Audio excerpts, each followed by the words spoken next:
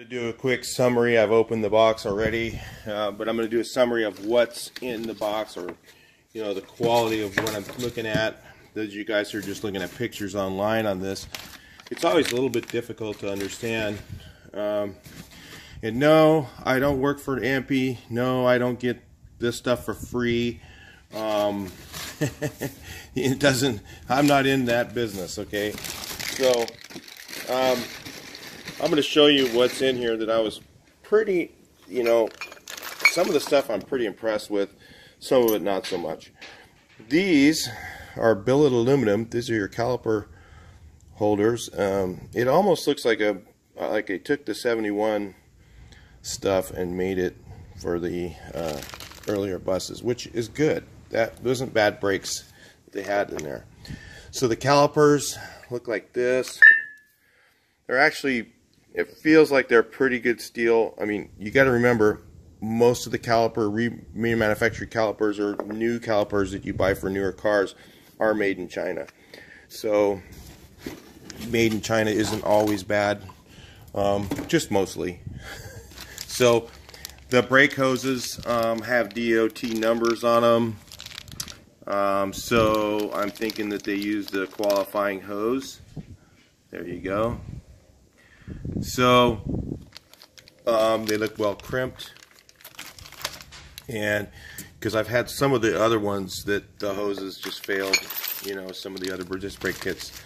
I don't know if it was Empi or what. Here's the lines that come with it. They don't have that gold crappy stuff on them. It does come with nuts, it comes with these guys, so it's kind of handy because half the time you go to take these off and they're bad. The brake pads are, I think, they feel a little bit like they've got a slight metallic to them, but they're not a real semi-metallic pad. I think, my opinion, I think they're a metallic and ceramic mix, which is actually the best going pad so far on the market. I mean, that's what's on my TDI Sport Wagon. So these might be pretty good. We'll find out when I put them on. Also, the thing that's a big is that it has only a single reservoir master, which is that's not so great to me. I think they should have put a dual reservoir master on this, especially when you're going to disc brakes. You're worried about safety already, because if your rear wheel cylinders go out, then you're in trouble. Not likely that the front ones are going to go out when you put disc brakes on. They're much more reliable than wheel cylinders were. Okay, the seals are generic. They do have a neoprene feel to them.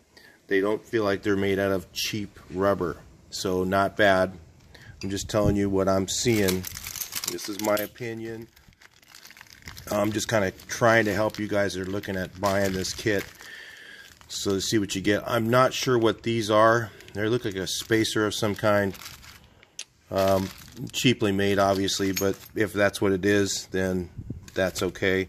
The dust caps just look like normal cheap dust caps. Bearings are generic, but like I've run these generic style bearings as a trailer kit before and haven't had any problems myself. They're not Timken or any of the other brands, or what is it called, the other one, whatever it is, I don't know. Just comes with the washers too, which is nice. I don't know what this is. I think it's grease, maybe. The hell is it? I don't know. If it's grease, I'll be using my own. I use the disc brake grease. Some sort of a Loctite comes in here. Find out what that's for. Maybe I'll look at the instructions. Not sure what this is. It's kind of a real lightweight aluminum piece. Maybe it has something to do with the single brake line that it comes with. I'm not sure what that is. Oh, I think it's probably they use 2 rights or something like that, and you have to move the bleeder. I'm not sure. Yeah, actually, see the bleeders over here. So the calipers are universal. So you have a bleeder here. I mean, for the other side, you want to flip it to this side so that it's, I forget, facing up or down. I don't know. It has to be facing the right direction or you won't be able to bleed your brakes out. Just so you know that. So anyway, it looks like to me it's not a bad quality kit.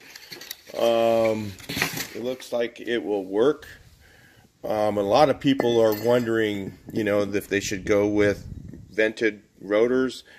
In my opinion, I had a 71 bus, and it looks to me very similar to the 71 braking system, about the same width on the rotor, about the same style caliper, other than I do recall having a cracking issue on my 71. The calipers actually cracked, the original Volkswagen calipers, by the way.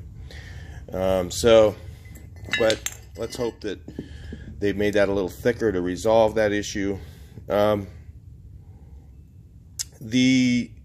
And it does look pretty thick right here. This is what I was concerned with, this area right here.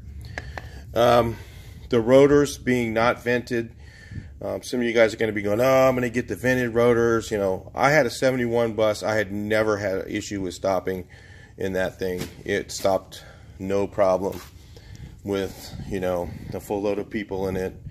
And you know, I'm not racing, so unless you're, you know, going out racing your bus, and I would not recommend doing that. You know, buses are not for driving like that, okay? They're for cruising. So, you know, that's, the solid rotor should be fine. I'll let you know. Stay tuned. Look in the other videos that I have on this subject, and please like, share, and subscribe so we get you on those videos. And then I'll show you some other stuff on this as well. I'll talk to you in the next video. Please like, share, and subscribe.